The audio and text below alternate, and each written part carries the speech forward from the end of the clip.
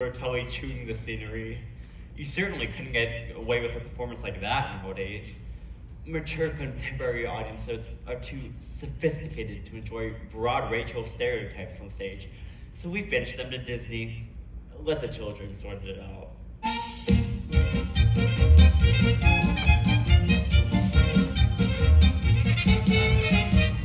Actually, yes, ma'am.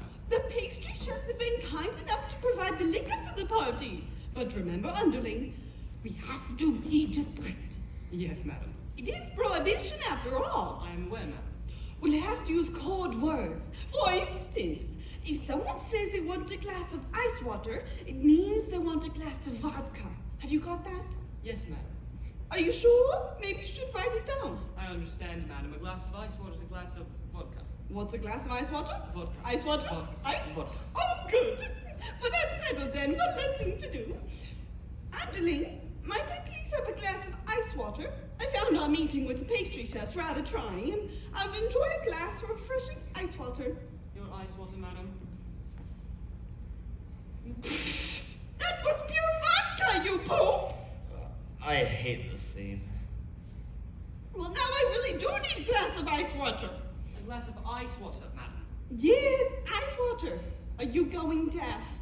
Would that I were. You can see where this is going, can't you? It's really just a series of spit takes. Your ice water, madam. That was pure vodka, you poop! You know, some elements of the Drowsy Chaperone were quite progressive. Your ice water, madam. That was pure vodka, you poop! Yes, some elements were progressive, but others were stale in 1928. You know what? I'm just gonna skip ahead.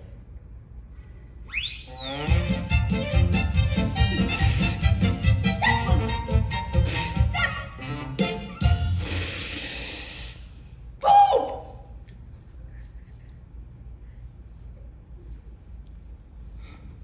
Where do you think you're going? To find lime juice, madam. Lime juice? For heaven's sakes, why? I'm going to bring out my eyebrows and make myself a gimlet.